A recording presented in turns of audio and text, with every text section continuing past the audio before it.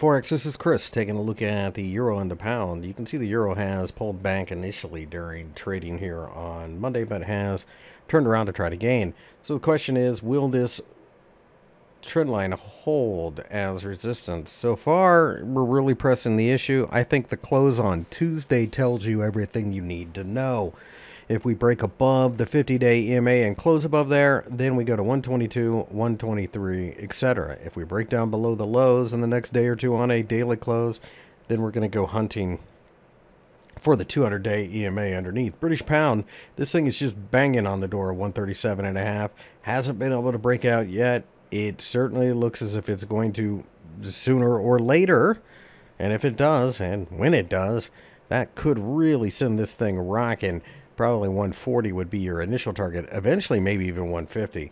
This is tenacity, so I certainly wouldn't be a seller. Not anytime soon. I think dips continue to be bought into.